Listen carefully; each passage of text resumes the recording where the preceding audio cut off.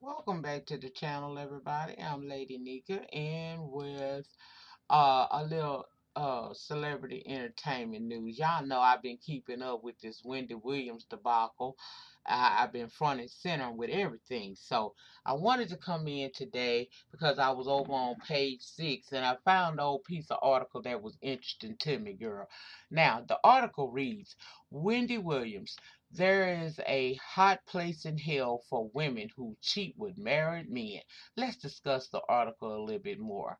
Wendy Williams, who is caught up in her own cheating scandal with estranged husband Kevin Hunter, didn't hold back during an on-call discussion about women who cheat with married men.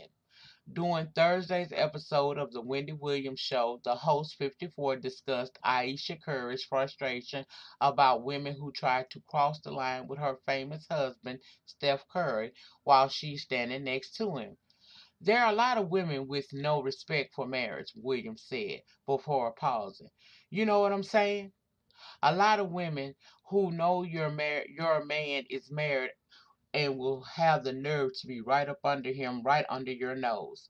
Williams aired a clip of Aisha talking to Jada Pinkett Smith on the Red Table Talk about a woman who flirted with Steph and proceeded to tell Aisha, "Oh, honey, you know what you signed up for." Williams threw barbs.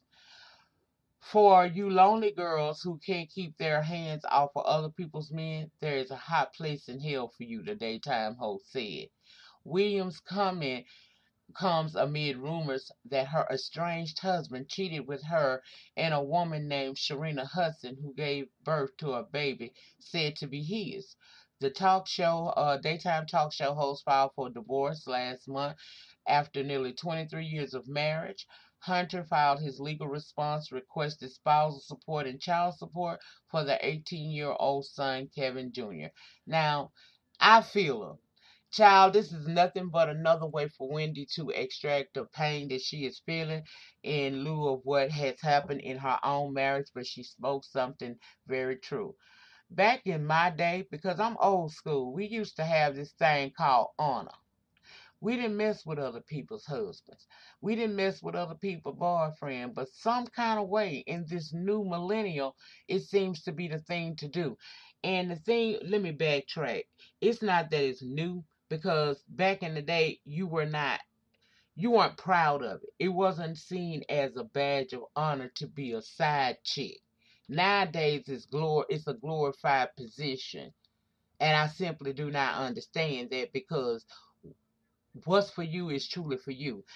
I wonder, do these women think sometimes the same way you got him is the same way you'll lose him? I just don't know if they see that as being what it really is. Yes, if that man will cheat on his wife of that many years, why would he not cheat on you? And again, the same way you get him is the same way that you lose him.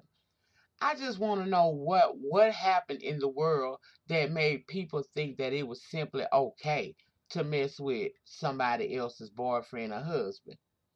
When did we make that a glorified position?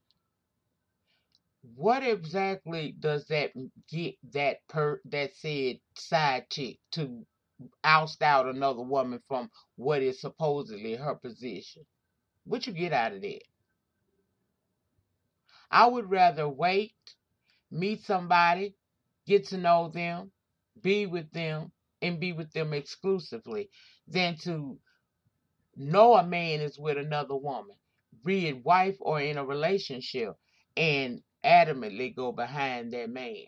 I don't get that. That's something foreign to me. But that's it. That's all, guys. I just wanted to pop in and share that with you right quick, fast, and in a hurry like. As always, I will be linking the article down below in the description. In the pinned comment, where you can go over and check it out for yourself. Also, weigh in your opinions with me. Let me know what you think about that. I get why she's saying that. She's speaking from a place of knowledge now, for real. For real. And I do believe it's a special place in hell for women who adamantly go out and seek out men who are in relationships or marriage or married simply because you're trying to get a come up off of him. You got to know the same way you got him is the same way you lose him. You got to know that you will not be celebrated for doing something like that, but more or less torn down, disrespected, and people ain't gonna trust you, girl. That's basically what's gonna happen here. But anyway, that's it. That's all. I will be going live from this channel tomorrow around 3 p.m. Central Standard Time. It's gonna be like a pre-Mother's Day chit chat with me live. We're gonna have us a good time. I do not want the focus to be anything negative. But if negative come to my front door, trust and believe I know how to handle it. So I invite each and every one of you within the sound of my voice to join me right back here on this station tomorrow around 3 p.m. Central Standard Time for a pre-Mother's Day live where we just gonna chop it up with each other. We just gonna talk a little bit while swallowing a little bit. I'm gonna have my drink and dank on deck to talk with y'all, and I'm just gonna spend time with you all who uh support and love on me truly. Plus, I want to dispel the rumor that I only go live when I have some type of controversial situation going on, or if I need something. Nah, I'm straight up. If I want something, I'm going to ask for it, and it's up to you, the viewer, to decide if you feel that that would be something you want to do for me. But to play on your emotions and to play games, that's not where I'm at with life. I've been here too long for that bullshit. I know that you get, you receive not because you ask not, but right now I'm good. You know what I mean? Um, I'll never say you can't, but I'm not gonna say it's required. That's how I feel about it. But that's it. That's all, y'all. Be looking for the live tomorrow. Also, down in the pinned comment will be the article that I referenced in this video. And y'all remember, the depth of your struggle will determine the height of your success. In the meantime, in between time, please remember to rate the video because ratings get me recognized on these YT streets. Comment down below in the penny section. Let me know your thoughts and opinions on this situation, honey. And if nothing else, I will see you guys back tomorrow on this channel for an impromptu live. Y'all have a great remainder to your Friday. Be safe out here in them streets. If you in an area such as mine that has been under inclement weather warnings for the last couple of days, please be safe. Take the necessary precautions to ensure that you and your family can live through whatever may be possibly coming your way. Y'all have a good night. I'm going to talk to you later now. Peace.